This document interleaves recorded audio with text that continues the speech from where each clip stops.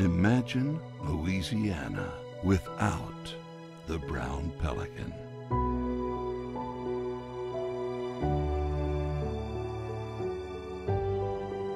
It's hard to believe that Louisiana's state bird, a symbol that has represented Louisiana even long before statehood, was once on the brink of extinction.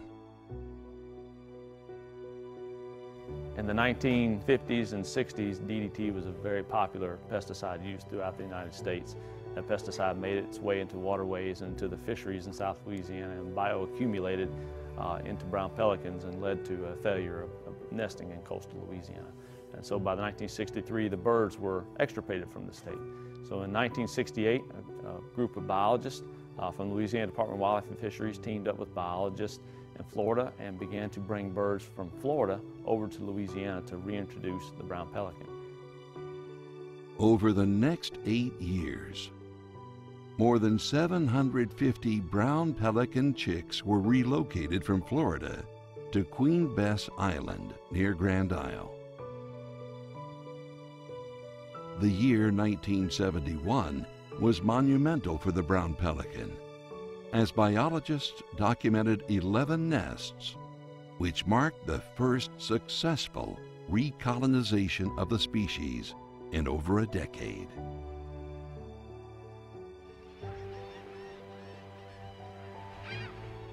We would feed them, care for them until they were able to fledge. And once the bird learns to fledge, it's going to come back to nest wherever it was successful fledging.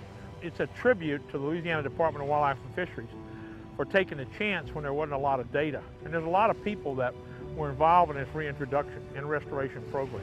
The furthest western population during that reintroduction effort was in Panama City. So it was going to take a lot of time in order to get that species to naturally colonize this area. But we knew that the habitat was here. So that's why when we brought them here, we only had to do that a couple times in order to get this population going. And really it's about the habitat and maintaining these habitats out here.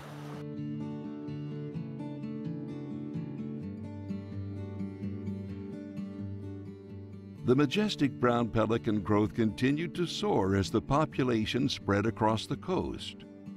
And those numbers have continued to climb ever since. And today we have just as many, if not more, birds than we did prior to the effects of DDT in coastal Louisiana.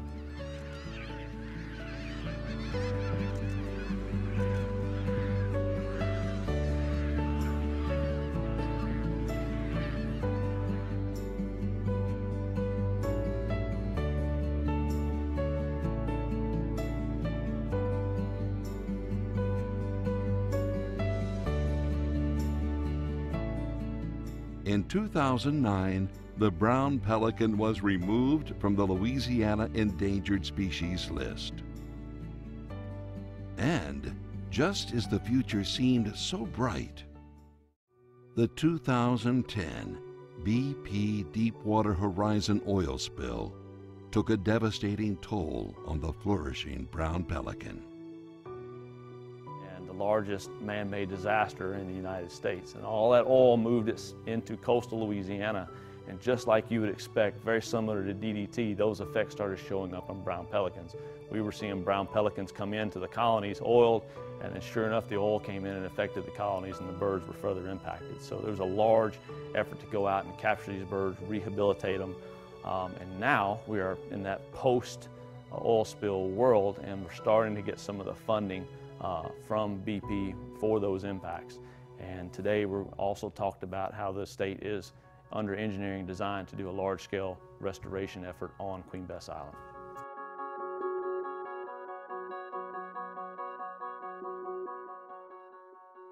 Much like the towns and the people of Louisiana who have bounced back after disasters, so has the brown pelican. What we have learned is that brown pelicans are a good indicator of the health of our marshes. Brown pelicans are a very resilient bird, and given the right habitat and the right opportunity, they can and they will rebound. In 2010 in Barataria Bay, there were about 5 brown pelican nesting colonies. And as we stand here today, there is only one left, and that is Queen Bess. And that's why it's so important for the state to get out there and restore that habitat so we can provide habitat for this bird well into the future. population across the state is 80 to 100,000 brown pelicans. So this is important to sustaining their habitat. And again, it's one of 3 rookeries that are essential to maintaining that habitat. These birds are resilient just like Louisiana people. And you know what? They recognize the importance of the bird so that your children and your grandchildren will be able to enjoy the brown pelicans that you see here today. Today, it's rare to visit any coastal community and not see numbers of pelicans gathered around piers and soaring along the surf. I mean, that's part of, one of the beautiful things. It's on the state flag, it's on our state seal. You go to the beach, you can't, who'd never seen pelicans kind of skirting down the beach, or when you go out fishing or enjoying some time on the water, they're just perched on every piling there is. I mean, to have that species not part of this ecosystem would just be an incredible thing. I can't even imagine what that would look like.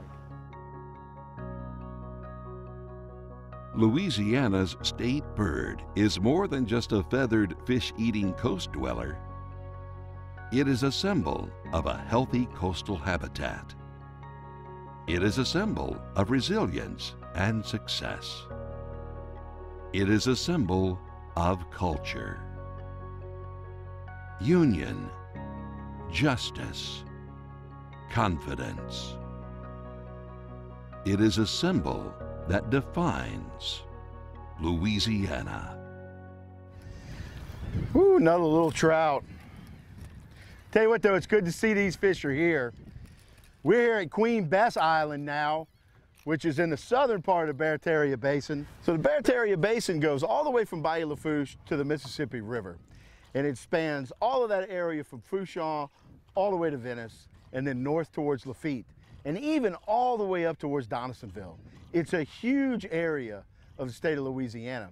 We're here in the southern part of it, Queen Bess Island, biggest pelican rookery in the state of Louisiana, and the state, the Coastal Protection Restoration Authority, using money from the oil spills, from the penalties, is going to come out and restore this island to make sure that it's a viable nesting ground for all of these pelicans and the other seabirds that you see back here.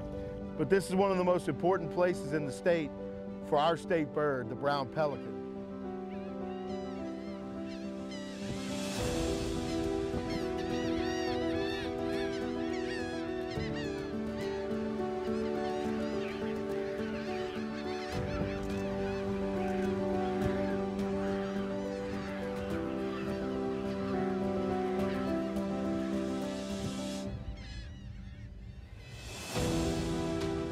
The importance of trying to get this together and get it going was really at a point where we had to make a move. And the governor's support and him getting us all together and saying, guys, we need to get it on the ground. And that's what has made this happen. And that's the awesome part about it. I know it's a special effort to get out here and to see so many people who came out today. Not quite often we talk about partnerships, and we always mean it, but it's not always so evident. But today, everybody who is here has been a partner in making this project the success that it is and that it's going to be going forward. This island certainly looks much better today than it did just a few months ago. Queen Bess in many ways symbolizes coastal Louisiana. We have faced adversity and we will persevere in defending our coast. And it is my absolute pleasure to be here with you today to reopen this island and to help welcome the brown pelican and all the other birds of our coast who rely on these critical acres in the Gulf back home to Queen Bess.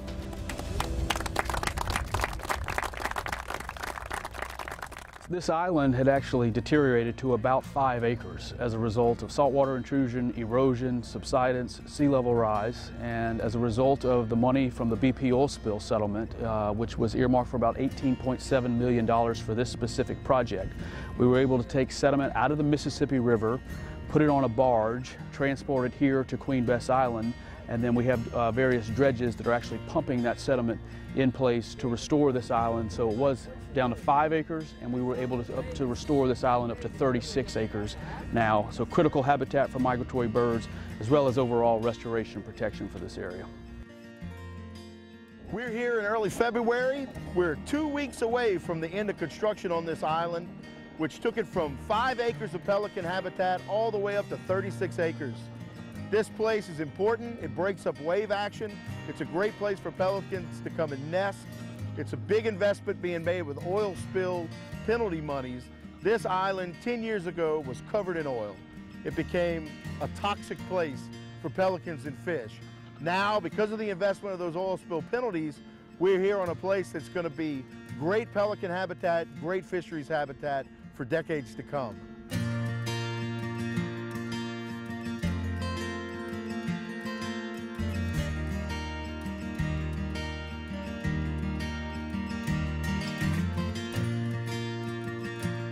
Well, first of all, the work in order to protect our coast is critically important because we have 2.5 million people living and working along the coast.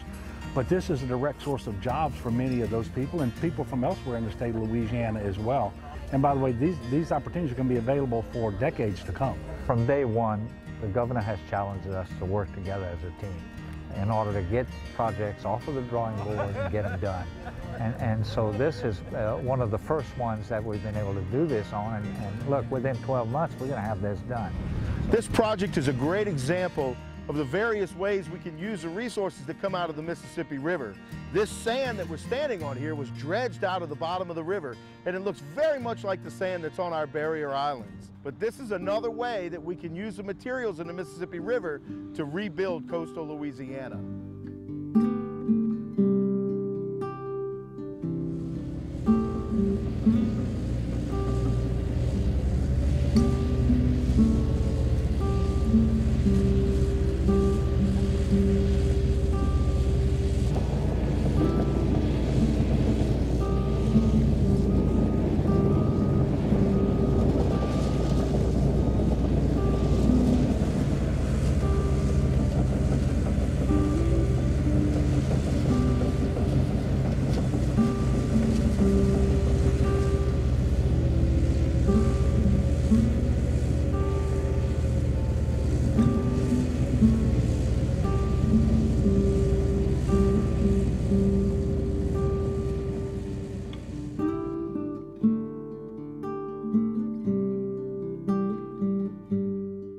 This island really kind of tells the story of the BP oil spill. This is an island that experienced extensive damage as a result of the spill. It's an island that had experienced degradation for many, many years, and that degradation and that damage was further exacerbated by the BP oil spill. But it also shows how much we have recovered and the amount of work that we've done to recover from the damages and the injuries that were experienced as a result of the spill.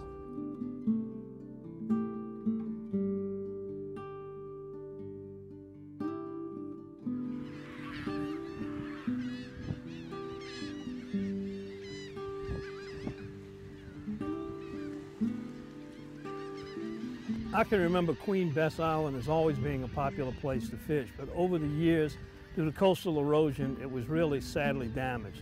It was also affecting the population of our state bird, the brown pelican, but since the coastal restoration efforts really came through, reestablished it, and now the pelicans are back better than ever. It accounts for about 15 to 20 of their overall nesting area in coastal Louisiana. So this is a very, very important project, from not only from a restoration standpoint, but also a habitat for migratory birds, particularly those of the brown pelican, our state bird. A lot of money, $19 million has been invested in restoring this place, which is critical habitat for our state bird, the brown pelican, and a great place to come catch a speckled trout.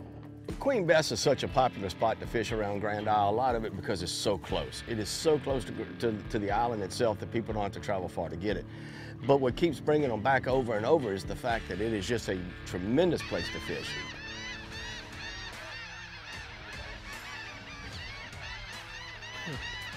It's a beautiful spring day out here at Queen Bess Island near Grand Isle. We're catching speckled trout, and the pelicans are enjoying it too. And not only is it a great story of conservation, but also one of restoration. Big goal is to not lose habitat. If we don't lose habitat, our fishermen are going to have an opportunity to get out there and catch some fish. The restoration project here has taken this from an island that was sinking and falling apart to a place that's going to be here for 3 or 4 more decades. The elevation that they've built out here, the amount of sand that they've pumped in, and the rocks that they've put around it are going to make sure that vegetation grows here to hold the sand in place, and this place is going to be around for a long time. You've got rocks all around it. You've got oyster reefs on one side of it. It's right next to a major thoroughfare for the shrimp and pogies and everything else as they start migrating back and forth from the marsh. That actually gives you a break in that current, gives that bait and everything a place to be. A lot of times, you know, starting off early in the spring, you start fishing them with live shrimp, plastics under a carp. You can tight line them or work them rod and reel kind of thing. Speckled trout. As the spring goes on, you're going to find that pogies and croakers do you a whole lot better a lot of times, and you get a lot bigger fish here because we are catching more open water fish than your little marsh knotheads. A lot of times you got to adjust your efforts around Queen Bess because it'll get crowded here. But remember what I said about the way that it breaks the major current headed to the Gulf of Mexico. A lot of times your schools of shrimp and all will get on the outer edges where the current meets and where that current separates and meets because of the diversion of the island. And a lot of times that's where you catch it. When you hear us talking about we're fishing under the birds and all, a lot of times it's right here in this bay around this island because it has moved the shrimp down that current bank, and that's where you find them. For people that don't live here and the people, you know, our folks that come in from out of town and stuff, not only do they like seeing the pelicans, they like seeing the dolphins and stuff, and then later in the spring when the fledglings actually get out and get to going around and walking the islands and learning how to swim, they really get a lot of interest out of that. All right, so next time you come fishing at Grand Isle, stop here at Queen Bess Island and enjoy our state bird and catch a few fish while you're at it.